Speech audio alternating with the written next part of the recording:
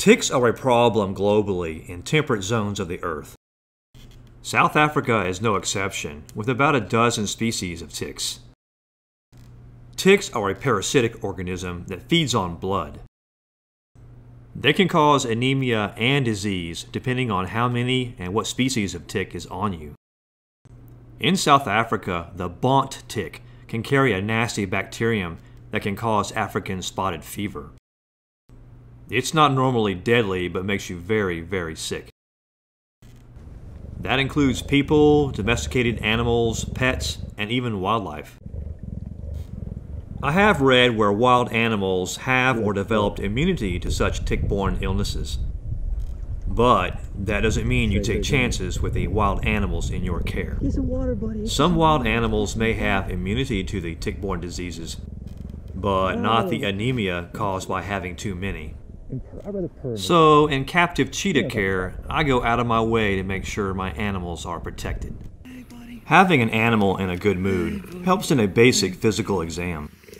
If the animal doesn't trust and like you, sedation is the only other way, especially for a wild animal. That's why I always say it's pleasure before business with my animals. It gets them in the right mood for anesthesia-free medical checkups. The rain didn't bother you, huh? The rain didn't bother you? Good boy. Good boy. I'm going to take care for you, buddy. Let me get this other tick here. So I'm going to go look at, he's supposed to get his medicine for these ticks. I got to get his medicine, there's too many. So we'll take care of that, Gabriel. What do you smell, buddy? I pick ticks off you while you groom me? It's hard to get the small ones though, because these, I don't want to hurt him. Yeah, all on his neck here. So I will definitely get his treatment. A tick control medication called Comfortus is used to control the ticks. It's the same medication veterinarians prescribe for dogs and cats. It comes in a pill or tablet form and simply ingested. It kills all ticks on these cheetahs for 1 month. But this is a cheetah breeding program, and you have to be careful about the timing of the medication. Taking any medication can have adverse effects on breeding. So there are times when these cheetahs are protected against ticks. It's a double-edged sword. Keep them off their meds for breeding and they get ticks, or keep them on the meds for their protection but risk side effects. I won't risk a bunch of ticks on Gabriel, so I choose the medications. When the meds lose their potency, the ticks return, and that's when I remove them with my fingers. The fact that I can is one more reason I'm a big fan of interactive care. He's got some ticks on mine. I work on his ticks today. You can see those right there. I can pick one off. I am freaking out. There's one. Same freaking ticks. That's my goal today. Get all these ticks off him. I didn't know he had all these ticks on him, so I have to kill. I don't like killing, but I have to kill those. They cannot breed. Risk my health of my buddy Gabriel. All right, buddy? Oh, that hurts, Gabriel. Yeah, that hurts, buddy. There's a tick there. It's too thick. Let me see if I can get that one. Oh, it's embedded in there. I can't get it. So I'll look at that later. There's one there I can probably get off. It's only been 4 days. This is my fourth day. Fifth day with Gabriel here. Which one knows, buddy? Which one knows? So we're still relearning our tolerance levels to things. Like his facial grooming and ear nibbling. I'm picking ticks while he's doing this. It's a good distraction.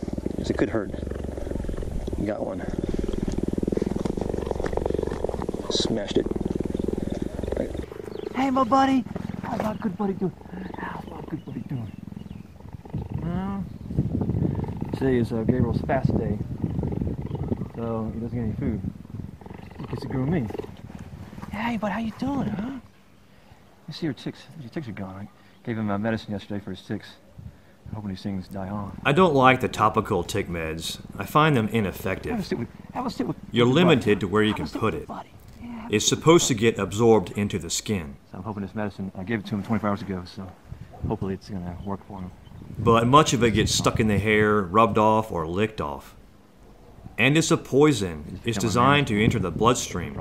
When the ticks drink the poison blood, they die. The double-edged sword, ticks or no ticks. Removing ticks from the environment is just as hard and hazardous. Is that a tick? Eden, that's a tick in it. Let me get that. I gotta reach it. I'm calling a black part right now. You'll see it there on the white there. I'm gonna go kill that. Let me get that tick, Eden. There you go. There it is. I got it. I got it.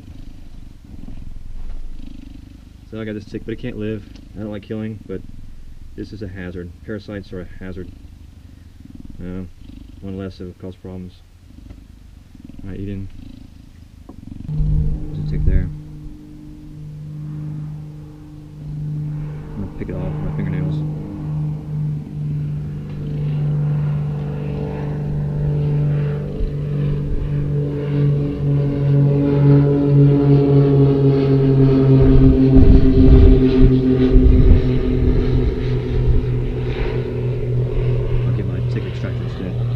It's tick extracting time.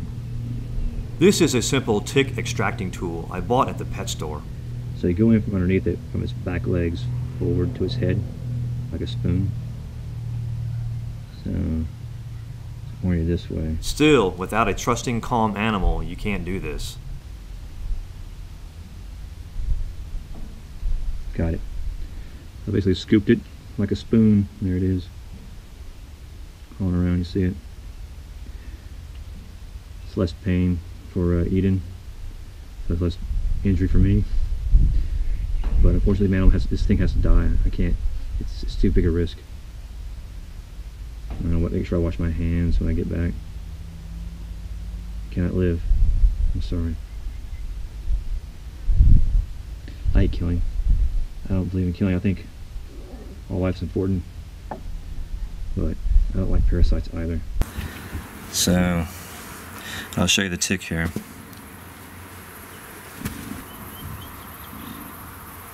So what you do, you see the tick there.